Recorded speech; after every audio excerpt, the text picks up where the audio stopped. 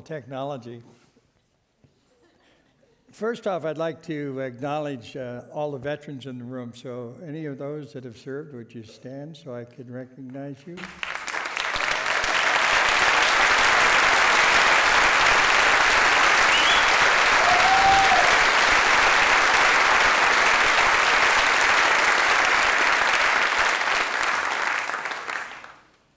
Also, are there men and women here that have veterans in their families? I'd like to acknowledge you.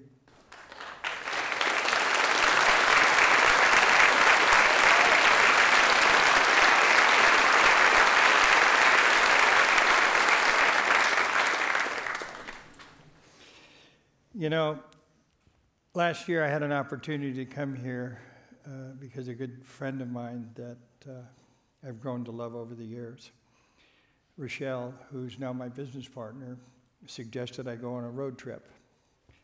And I love road trips. So I said yes, and I wanted to check out what this floating was. I helped her wire up her tank when she got it. So this looked pretty cool. So I came up here. Little did I know when I got here that I was going to fall in love with an industry. You know, I'm coming up on 70 years old. And I've never felt younger in my life than I did when I came up here the other day, which is about a year ago. That being said, all these folks that I met up here, there was something that inspired me to what I call saddle up for another rodeo.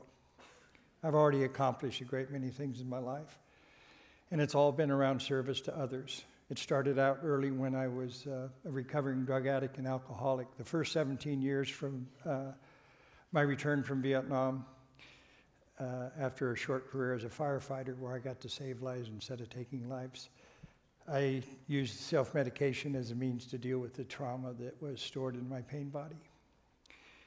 And I never had a decent night's sleep in all those years except in a blackout condition. So I was hopelessly lost to drugs and alcohol, along with a lot of other crazy kind of behavior that was really reckless behavior. That being said, I've spent the last 29 years of my life, coming up on 30, clean and sober.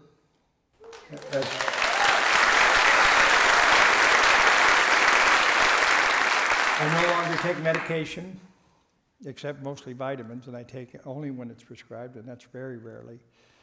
The point that I'm trying to make is I found a way in 1986 as a result of a death experience to go on the inward journey. So for the past 17 years, I've been on this inner journey of self-examination, awareness, how it is I continue to do what I do. So in the slide that I put up here, it's a real simple question: who am I? You know, am I the 19-year-old guy that got drafted and went off to Vietnam only to find out that if I didn't do what I had to do, I would be dead? This is the first time in public I've worn this rack outside of a veteran community.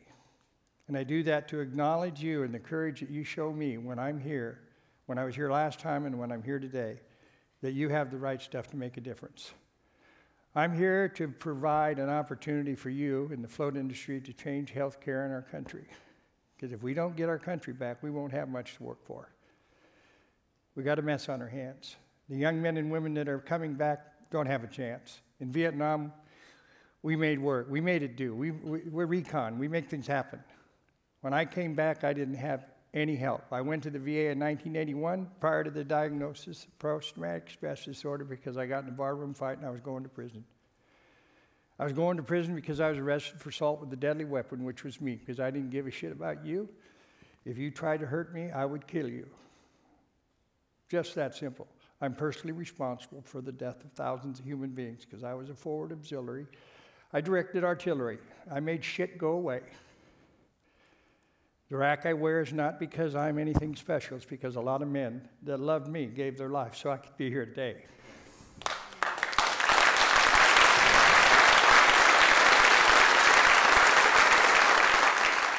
Until you've walked in another man's shoes, you're not entitled to your opinion. I work with veterans. I work with the level of the soul. I work with heart energy. I'm a healer of broken souls. My combat experience as a result of 85 combat missions back in the day when there were no rules of engagement, gives me the credibility in the front of a room full of broken veterans. They follow me because I got their back. I speak for them today because they cannot speak for themselves because of what you might think.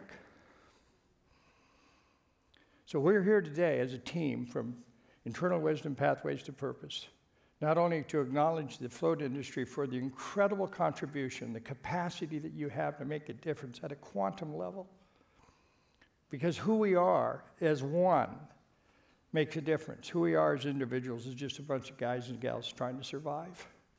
I'm tired of surviving. I want to thrive in my life. I want to be a contribution to mankind again. You know, I went to war at 19, not because I had a choice. I went to war because I was drafted. These men and women go because they choose to go. And I guarantee you, when I went to the VA in 2005, having retired for the third time, financially very successful, I walked into the VA to get some help with health care because I completed my third wife, my marriage, and I had no health insurance. And for 9 months, I sat in the waiting rooms at the VA hospitals. And I watched the sadness and despair in these young men and women, a lot of them with emotional and physical trauma that is beyond my imagination. Back in my day, they put us in bags, put a tag on our toe, and that was it. Okay? These kids are coming home, and there's no real care being offered. Despite the efforts of the VA, I work with the VA on a very large scale. I'm recon. I'm just a guy that went to war. And I'm a guy that came back. And I was afraid of what you'd think of me for what I'd done. So I built an imagination that kept you from me so that you couldn't hurt me. When you go to war and you step outside the lines, outside downrange, you only got your buddy. There's nothing else. And when it comes down to them or you choose. So I stand here today to choose you as part of the possibility for us to take back using the float industry as a means, like the young man that was for me. I mean, that's just, it gives me such hope and confidence that there's still an opportunity, there's still time for us to turn this around as one, as a team, to let go of our differences and look for our similarities in such a way that we can open our hearts and speak the language of the heart. If every day and every moment of time, your float experience that you have in a pod, a tank, a room, meditation along the river, doesn't matter where, but if every moment of every day it could be that way, look at the world we would live in.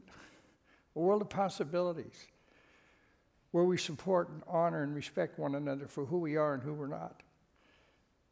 The industry, I floated. I took 90 days. I left here. I said, I'm going to do 90 days. 90 minutes, 90 days. See what happens. That's just old AA stuff. Do 90 meetings in 90 days, you'll never drink again. Okay, I'll try it. I haven't had a drink since, so obviously it worked. So I said 90 meetings in 90 days. So what I do, I go back to Michelle's. Okay, we're going to do 90 meetings in 90 days. And about 45 days later, thanks to Dave Seafelt, wherever he's at, he came up with this crazy idea. So why don't you check this out? I'll bring it down and show it to you and we'll figure it out. Well, what do? Good alcoholic. I reverse engineer it. Next thing you know, we got the Revive It Lounge. It's like, wow. And it was all as a possibility because if you follow your passion and you step into the possibility without experiencing what other people think, we can change healthcare in this country.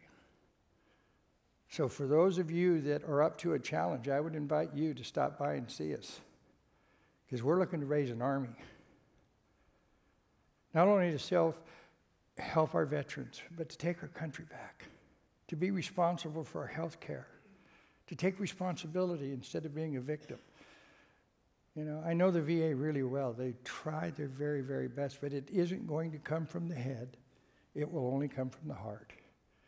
And when you generate from the heart, you must be willing to risk being hurt.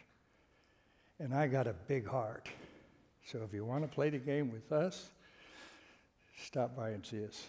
Thank you, and I want to acknowledge you for all the service that you provide. Thank you.